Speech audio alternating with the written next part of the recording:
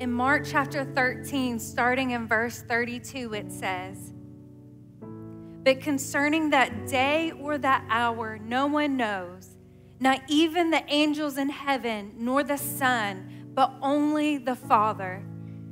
Be on guard, keep awake, for you do not know when the time will come. It is like a man going on a journey. When he leaves home, he puts his servants in charge, each with his work, and commands the doorkeeper to stay awake. Therefore, stay awake, for you do not know when the master of the house will come, in the evening or at midnight, or when the rooster crows, or in the morning, lest he come suddenly and find you asleep. And what I say to you, I say to all, stay awake." Lord, I thank you for your word. Lord, I thank you for what you're doing tonight, Lord. Lord, I pray over every lady here, Lord. Lord, I pray that we allow the Holy Spirit to speak to us. Lord, I pray that you use me, Lord. Speak to your people for the word for right now, Lord. Lord, I thank you for what you're doing. In Jesus' name, everyone said, amen, amen, and you can be seated. So after Michael and I were engaged, we shortly started premarital counseling, and we knew we were, if you will, crazy in love, but at the same time, we wanted to make sure we were giving ourselves tools to love each other well. And I remember during one of these sessions, we needed to list out some of our stressors. So we started listing them, and you guys might be expecting to hear like family dynamics. Whose house are we going to spend Christmas at? Finances, expectations. Oh, not me. I said, I'm not getting enough sleep. That's all I wanted was some sleep. And that was pre-kids Katie, like just single Katie. Can you imagine that? Past Katie talking to current Katie and see just how that's going. Just ask Michael. That no matter how much the kids would be crying, running into our room saying, "Mommy, Mommy," I was asleep. So when Michael finally would have enough with all the kids running around and all the chaos happening, he would say, "Wake up." And can I tell you, the Lord is telling us the same thing. Wake up. If we're going to be women who are leading and taking ground, we must wake up out of our slumber. Wake up out of our sleep so that we can live life on mission and flourishing, being the women God has designed us to become. So tonight, I want to speak from this headline, Awaken. I want to ask us 3 questions on this idea of awaken. Before we get to how do we stay awake, how do we wake up, it's vital to understand what lulls us to sleep in the first place. It's important to answer this question because clearly Jesus is letting us know that we need to keep awake when he says this in Mark 13:33. Be on guard, keep awake. When I think about lulling to sleep, I think about when our kids were babies, like babies. I remember the room had to be dark, had to have that sound machine super loud with that white noise. They had to have a full belly, and then I would rock and walk with them. I had this movement. Michael said it was my exercise movement because I kind of got a little aggressive when I got real tired. But then you would lay them down in their crib, and if they're newborns, you would pray that they don't do these jazz hands at you and have a staring contest with you and like, why aren't you asleep? In that same way, that baby is rocked to sleep. What is rocking us to sleep? What is lulling us to sleep? Is it that sound machine, if you will? What is that dark thing? What are the things that distract us from the calling that God has for us? Let's take a moment to answer what lulls us to sleep. The first one, this is not an all-encompassing list. There's many things, so I'm just going to talk about two. The first one, we talked about it previously on the panel, which was so good. I loved the panel. And the first one is comparison. Comparison will distract us. Comparison will cause us to create and believe false narratives. Comparison is a thief. It will rob you of your joy and give you no chance at peace. I've heard it described this way. Think about if you're running on a treadmill at the gym. It's been a while for me, but imagine you're running at the gym. Your eyes are straight ahead. You're focused on your rhythm, your breathing, your pace, your posture. But then all of a sudden, someone comes into the gym and they get on that treadmill right beside you. And you turn and you look. You're looking like, how fast are they going? What kind of pants are those? Are those on-cloud shoes they're wearing? But you see the problem, my focus has moved from here to over here. Your focus has moved from what you are doing to what they are doing and what do they have. How can we fulfill calling and purpose if we are so consumed about the race others are running? I'll never fulfill my calling by constantly comparing my story. When you compare, you can't run well. You're thrown off balance. I am consumed with comparison of what they have versus what I have. I'm no longer grateful for things I have. Now, the things that I have, they're not good enough. But who told you what you have is not good enough? Who told you that what you have is not good enough? Who told you that you are not good enough? Who told you that what God has placed in your hands is not exactly what you need today? Who told you what you have is not enough? It is enough. Just trust Him and let Him work. Know that your story will look different than the sister beside you. We're not supposed to be competing, but we're supposed to be complementing. It's not a competition. We're standing shoulder to shoulder. When they're down, I'm down, pulling them up. I think about people that I've prayed for, just knowing they're walking through something. They don't even have to ask for prayer, because sometimes when you're in that spot, sometimes it's hard to even ask for prayer. But I tell them, just know I'm praying for you. You're not supposed to be competing, but complementing. And let me tell you, God designed you on purpose for a purpose.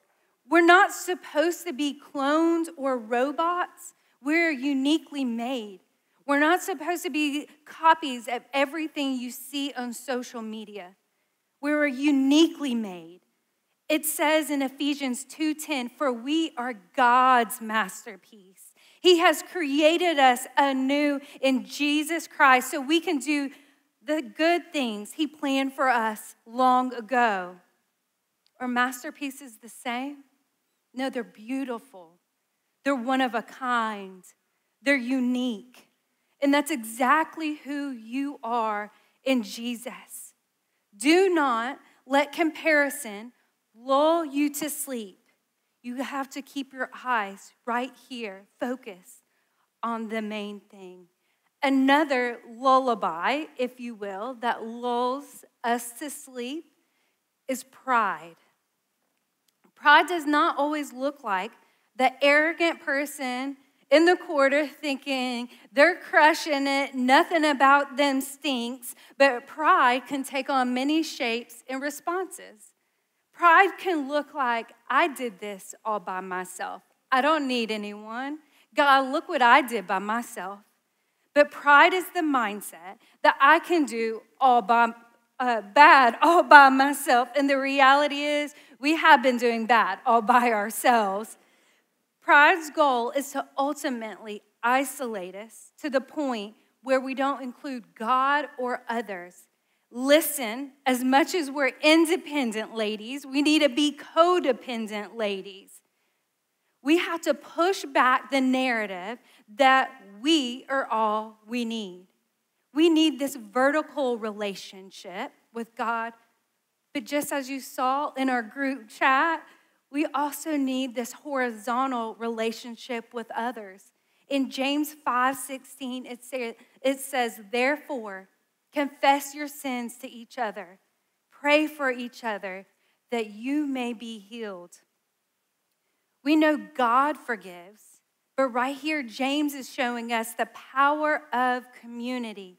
That yes, God forgives, but it's community that we can go together with like-minded ladies and be healed. This action might sound difficult to do because maybe you're thinking of a confessional. I got to confess all these sins to these ladies, but that's not what this is talking about. But rather, 2 or 3 ladies that you allowed around you that can encourage you, that can bring correction, yes, correction, and celebrate life. And the amazing thing is, right here in this room, you can turn and get someone's number before you leave and create that group chat. Those ladies that can pour into your life, that can pray for you. That's where healing happens. We go to God for forgiveness, but we go to community for healing. In James 4:6, it says, but he gives us more grace. That is why Scripture says, God opposes the proud, but shows favor to the humble. Hear me, pride will lull us to sleep by causing you to think you're the only one walking in what you're walking in, or that you're alone in this. Instead, pride will die and walk in grace that God has made available to you. Here at the Becoming Church, we do this in belong groups. You can also meet a friend or two for coffee. You can invite another family over to your house and break bread. Have community. We were designed for community. We need community. Pride cannot lull us to sleep when we're together because you position yourselves to think about someone other than yourself. It's the power of community. Comparison and pride can lull us to sleep, but how do we stay awake? So the next question we're going to look at is, how do we stay awake? And it says in verses 34 and 35 in our text, it is like a man going on a journey when he leaves home and puts his servants in charge, each with his work, and commands the doorkeeper to stay awake. Therefore, stay awake, for you do not know when the master of the house will come in the evening or at midnight, or when the rooster crows, or in the morning. Look at verse 34 of what we just read. It says, when he leaves home and puts his servants in charge, that's you and I, each with his own work. That's our calling. That's our mission. This tells us we stay awake by staying on mission. It sounds good to say stay on mission, but how do we stay on mission? And when I think about mission, I think about troops going into battle, receiving their marching orders to position them to accomplish the mission. Can I tell you, we have been given our marching orders. In Matthew 28, starting in verse 19, it says, therefore go and make disciples of all nations, baptizing them in the name of the Father, the Son, and the Holy Spirit, and teaching them to obey everything I have commanded you. And surely I I am with you always to the very end of the age. This is the great commission that Jesus was instructing the disciples and ultimately you and me. This is our mission. We are to make disciples, but the only way we can do that is to be connected to the one who gave us the instructions, and that is accomplished through prayer. Martin Luther said this: to be a Christian without prayer is no more possible to be alive without breathing. In other words, it's hard to be a Christian if we don't pray. It's difficult to stay on mission if we don't pray. Ladies, what would our marriage look like if there was no talking, no communication? What would our relationships look like without communication? What would friendships look like without communication? In the same way, how can we stay on mission if there's no communication? Why? Because communication is that connector. Communication connects my heart closer to God's. It helps me to grow closer to Him. It helps me to see with vision and to see what He sees. It helps me to stay awake. Going back to something James said, he said this: the prayer of a righteous person is powerful and effective. Prayer is a difference maker. Prayer is an accelerator. Prayer is powerful. A Christian that isn't devoted to prayer is a Christian that lacks the power and ability to make a difference. It takes more than willpower to stay on mission. It takes prayer that contains power to empower us to stay on mission. If we're going to be earth-shaking, territory-taking women, we have to move with the mindset that says, in Huntsville as it is in heaven, in Madison as it is in heaven. Not on our watch, that we're going to watch people live disconnected from the truth of who Jesus is and the freedom that He can bring. But we can only do that when we're connected to God in prayer. In Philippians 4:6, it says, do not be anxious about anything, but in every situation, by prayer and petition with thanksgiving, present your requests to God. So no matter the situation, pray. No matter the moment, pray. No matter what you're going through, pray. It doesn't have to be King's English, if you will. You just open up your mouth and begin to pray. In my life, it looks like I open up my eyes and I say, thank you, Lord, for today. As I wake up the kids, Lord, I pray your protection over them. As before we leave the house, pray wisdom and the kids make good choices. On the way to work, it's like, Lord, use me, whatever that looks like today. If it's something that I think is a distraction or something that has caused like, I can't get to work on time because I got to stop and get gas. Well, maybe I can use that as an opportunity. Lord, use me. Someone comes into the office with something. Lord, what do you want me to say to them? When I'm at lunch, like I'm thinking about my kids, Lord, please protect them. Please let them be making good decisions in the lunchroom. But that's as simple as it is. It's just this connection to God. We miss having a prayer life because we don't realize how easy it is. The power of prayer is not realized in its complexity, but rather in its authenticity. We must stay on mission. We must stay awake by staying in Jesus, remaining in Jesus. In John 15:5, it says, I am the vine and you are the branches. If you remain in me and I in you, you will bear much fruit. Apart from me, you can do nothing. Jesus is telling us to remain in Him. In a day and time where everything seems to want to discover who who they are in all these other places, Jesus is saying, remain in me. Here's some context to the imagery of the vine and branches. A single vine will support multiple branches and ultimately produce many grapes. Why? Because the vine is the source of life to those branches. The vine ensures that the branches receive the nutrients necessary to sustain life. Ladies, what is giving you life? What is sustaining you?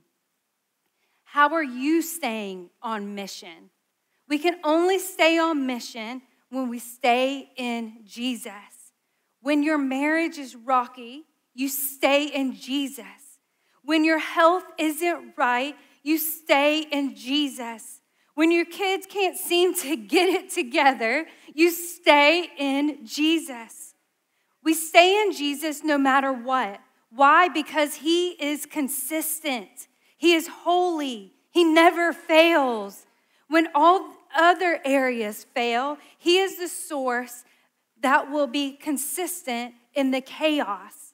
Hebrews 13:8, it says, Jesus Christ is the same yesterday, today, and forever. When you stay in Jesus, you discover peace. When you stay in Jesus, you discover hope. When you stay in Jesus, you discover freedom. So as I close, we looked at what lulls us to sleep. We looked at how to stay awake. But what happens if we have fallen to sleep? So the last question is that we're going to look at is, how do we wake up? We've all fallen asleep. We've all gotten off mission. We've all turned our focus from here to over here.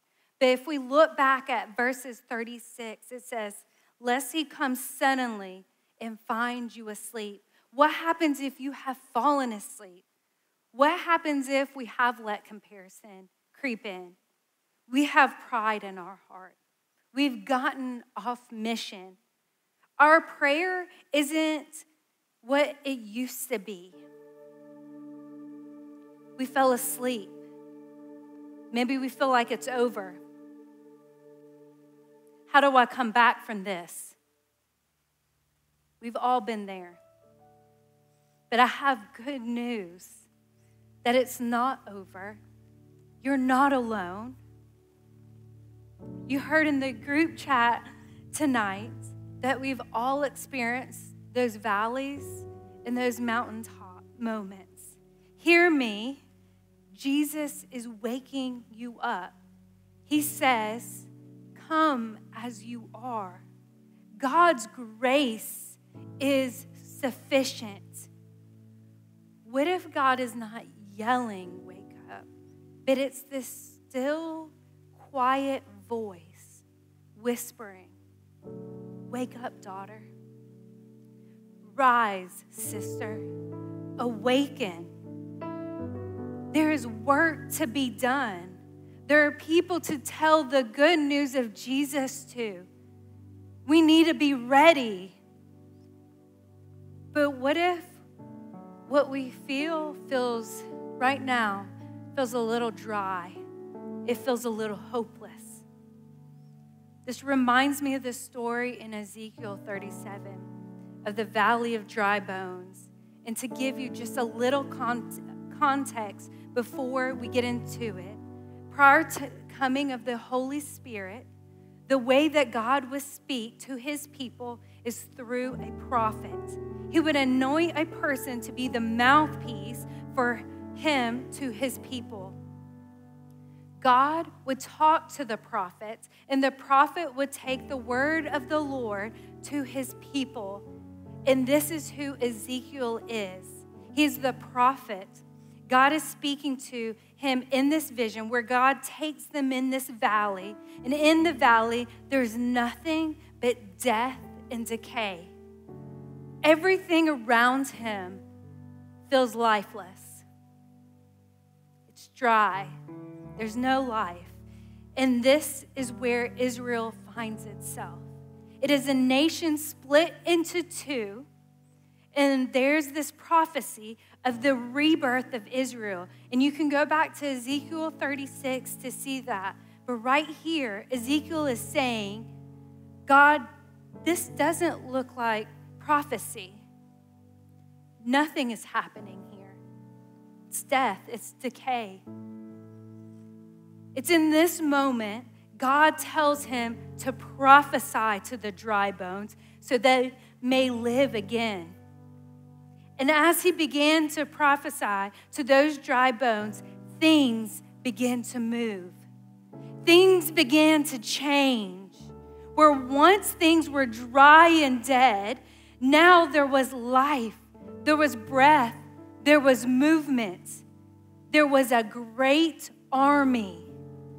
Ladies, what is dry around you? What is lifeless around you? What is dead around you? Don't just settle for death. Don't just settle for decay. Don't settle for brokenness, but instead begin to prophesy and declare the word of the Lord to those broken areas in your life. I encourage you, speak life to your marriage. Speak life to your career. Speak life to your health. Speak life to your kids. Speak life in the heartbreak. Begin to prophesy. In 2016, I began praying for a miracle. And I didn't know how it was going to happen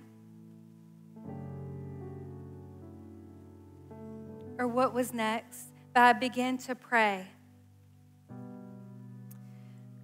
In 2018, I saw that miracle come to pass. But in 2020, God asked me to surrender that back to him. I asked, why? And he asked me, do you trust me? So I laid it down, and since then, can I be honest? Given up a little bit of hope. Kind of stopped praying about that one thing. I decided that it will never be. See, I thought that I surrendered it, that it was going to be temporary. It was going to be fast. But 4 years later, can I tell you, still haven't seen it. And it hasn't felt fast. But I'll be honest with you, I've started acting like he'll never do it, that it's permanent. I stopped believing for it. I stopped praying about it, and I let that thing dry up. But tonight, with you, I'm waking up. I'm calling on God that I've decided that my praise will be my prophecy. And no matter if this is temporary or if it's permanent, my position will be to praise God. That I'm praising him through a no, through a never, through in 10 years, 20 years, maybe later, through a yes, through maybe tomorrow. But I'm praising him because my life is not my own, but it's his. What is that thing that you have given up on, that you decided that God will never do? What have you let dry up? I want you to speak to those places. And as the worship team comes, I just want you to know that God is still moving. He hasn't stopped. There are some things that God wants to do right here in this room tonight that will bring life. But none of those things will precede this decision to give your life to the one who wants to give you life. The one who laid down his life so that you could have life. so that you could be free, so that you could walk in victory. In John 10:10, it says, I came so that you may have life and have it to the full. He wants to give you full life. So if you're in here tonight and you're ready to surrender your life to Christ or rededicate your life to Christ, listen, he's ready. He's right here standing at the ends of the road waiting to celebrate. And listen, it's simple. It's a simple yes, followed by steps of faith and trusting him every day. If that's you, would you just, with every eye closed here, just in this moment, if that's you in here tonight and you say, yes, I want to choose Jesus, or I want to rededicate my life to Jesus, just simply just raise up your hand. We don't want to do anything to embarrass you, but just raise up your hand tonight. We thank you, Jesus. We thank you, Jesus. We thank you, Jesus.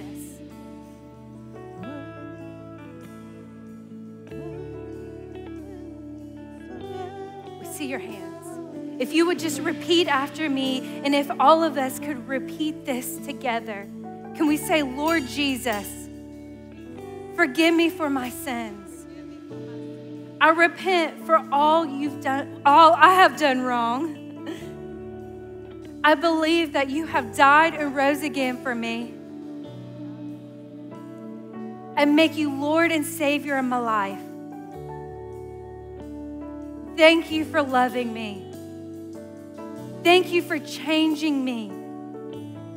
I choose to trust you with every area of my life. Thank you, Lord, for waking me up. In Jesus' name, amen and amen. Can we give it up to everyone that says yes to Jesus?